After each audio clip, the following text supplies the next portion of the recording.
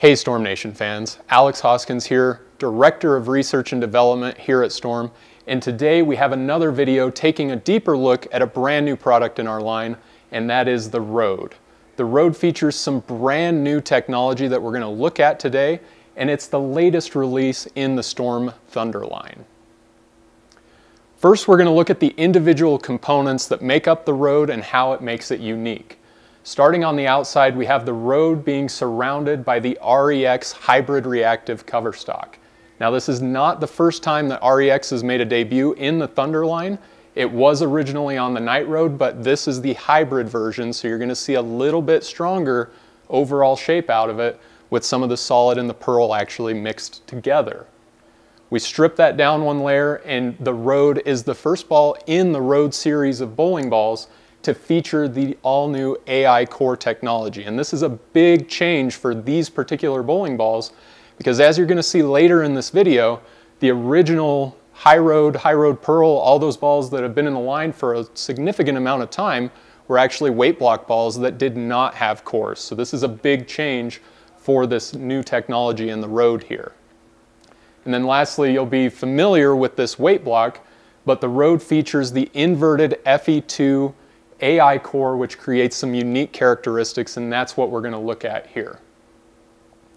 This inverted Fe² A.I core, there's a lot going on here when you look at the CAD image. And what's really unique about this is it has a quadruple density design. And when I say quadruple density, I mean there's 4 different inner part densities, which really make it unique for us to be able to create good dynamics across all 3 weights. Those 4 different density pieces are the actual AI core itself, the Fe² ball, the weight block shape itself, and then the slug at the bottom as well. So you have a lot of different densities that you can manipulate in here to really get those RGs and diffs right where we want them to be. We already kind of hit on the high density slug, which is pretty standard on a lot of the shapes on the bottom, just to increase total differential, create more torque, and shape off the end of the pattern. But in addition, we also have a higher density Fe² ball on this particular weight block and core as well, and that gives us a density gap, a much bigger gap than what we would normally be able to do through shape alone. We can create some differences through shape, but the density of the shape is the exact same throughout top to bottom. This gives us a very high density up towards the top and a high density towards the bottom, which creates a different kind of torque effect. And it actually raises the RG up a little bit higher than what we traditionally see, which makes the ball a lot cleaner through the front of the lane and really want to change direction if there's plenty of friction down lane. Some internal design differences between the Rode and the original High Rode. We know the High Rode's been out for over 15 years now.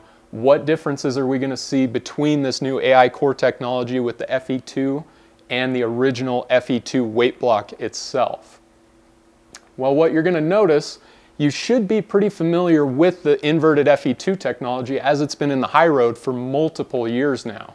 You still have those 2 high density parts in the weight block shape, but you're going to notice that there's no core, which allows for extremely high RG values, and that gets back to the saying, the lane always comes to a High Rode. There's plenty of friction being developed as more and more balls go down the lane, so the lane is always coming to that higher RG ball that you need to be a little bit cleaner and go a little bit further down lane before changing direction. But when we add this AI core technology to that Fe² technology, now we're able to manipulate these densities a little more. Before, we only had a weight block and a shell that we could change any densities of. So that kind of locked us into certain RG and differential values across the different weights. With AI core technology, we're able to create similar dynamics across all 3 weights because now we can manipulate those densities further than we could before. And if you've seen any of our testing videos with the AI core technology, you'll know that we have an increased pin carry percentage of over 3% when adding AI core technology to these bowling balls. Very cool stuff there that allows that ball to hit the pins a little bit harder and transfer a bit more energy as it's going through the pins. All right, now we're going to take a look at the dynamics comparison between the inverted Fe² technology and the AI core inverted Fe² technology.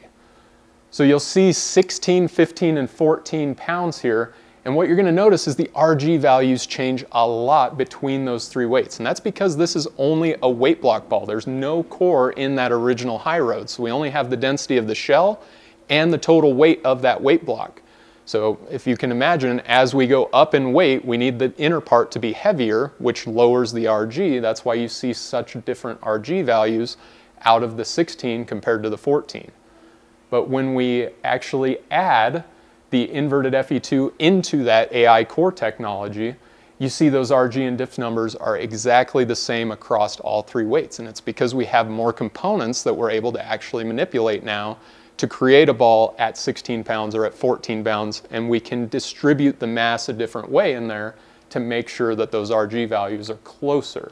So that's a big thing with AI core technology that really helps us out, is we're able to manipulate those densities that make those dynamics more consistent across three different weights. So wrapping it up, a couple final things I want you to remember about the road. Visit your local Storm VIP Pro Shop. The release date is April 19th. And if this video didn't answer all your technical questions that you have about this bowling ball, feel free to reach out to us at tech@stormbowling.com or by the phone at 435-723-0403. We always have a full-time technical team that'll help assist you with any questions you have about any of our products. And always remember, bowl up a storm.